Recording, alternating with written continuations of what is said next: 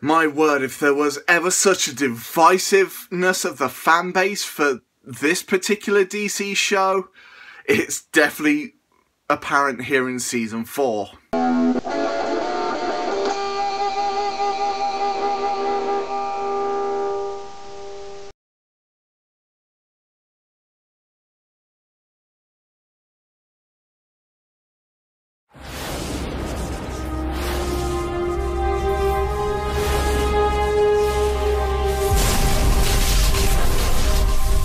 My name is Iris West. Will you marry me? Yes. And I was supposed to marry the fastest man alive. So The Flash season 4 again picks up a few months after the events of season 3, where Barry entered the Speed Force, and Iris is left feeling very heartbroken over the loss of her fiancé, and the team are trying to do their best to pick up the pace from where Barry left off. And as you can see, we have Cisco a lot more in the field as Vibe, and Kid Flash is trying to essentially take the place of Barry. Keep loving, keep running, for me. I promised him I'd run. So that's what I've been doing. Running. As fast as I can. And as you guys know from the end of season 3, Caitlin is also working remotely away from the team. However, it's kind of a bit goofy the way how they handle the whole Caitlin Snow and Killer Frost aspect this season, as it's kind of like the Incredible Hulk. That's the only way to describe it.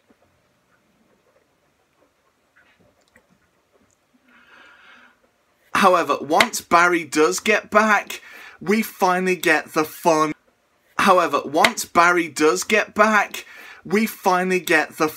Loving Barry back that we all enjoyed from the first season. However, there are a few dark moments that he has here and there, particularly in the few episodes he spends in prison, for why I'm not going to go into. And it's kind of interesting to see that development, and they are some of the best episodes of this season.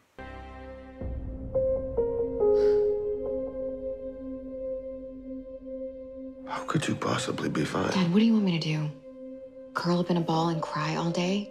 However, I have to say this, the weakest character of this season is unfortunately Iris, despite the fact that, you know, eventually her and Barry get both their dreams come true.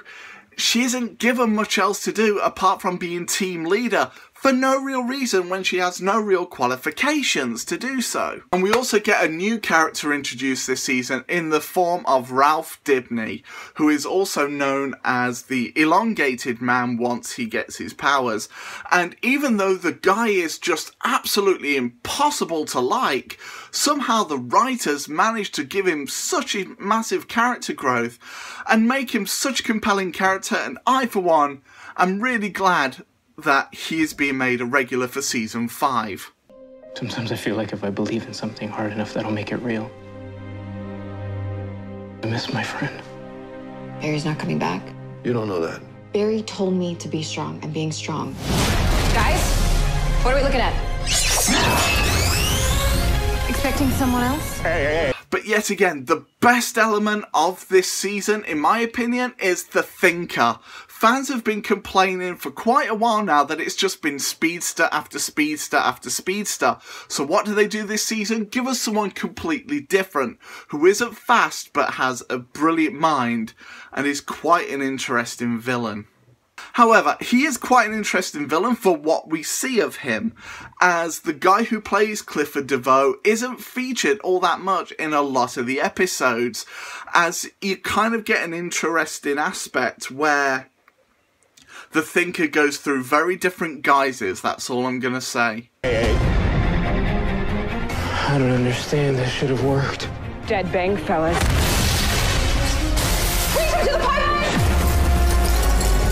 And for me personally, I don't understand what the fans are complaining about so much with this season, as we kind of have a bit of a course correct from season 3, which in my opinion is still the worst season that this show ever produced. You're up against some bad hombres.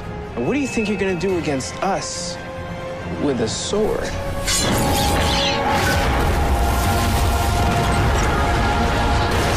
Bring me the Flash, or else your city falls. The hell kind of sword is that?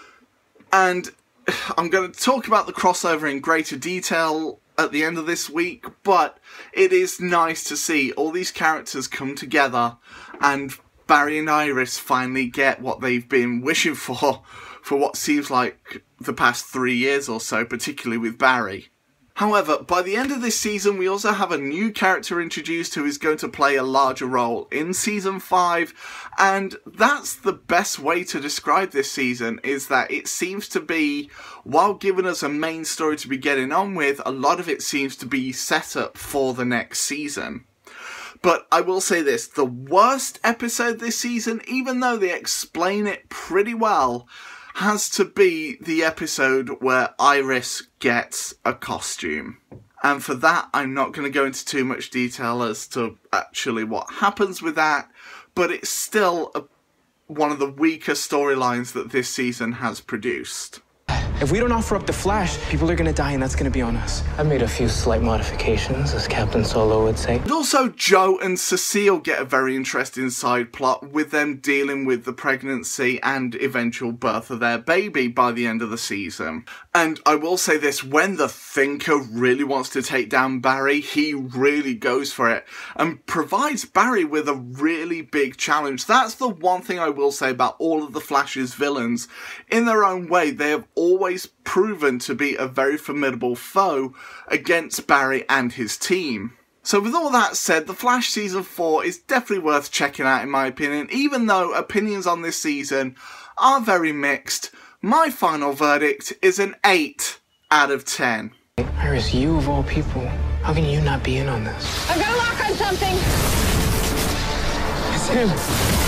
It's him! Cisco!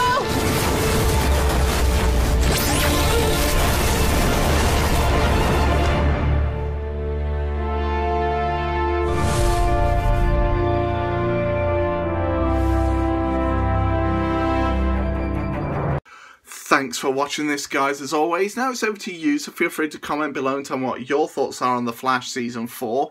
And as always, guys, if you are new to my channel, feel free to click here to see more and subscribe, as I do make new videos as often as I can. Don't forget to click that bell so that you're always notified of whenever a future video is posted. And as always, guys, I shall see you all on the next one, and take care.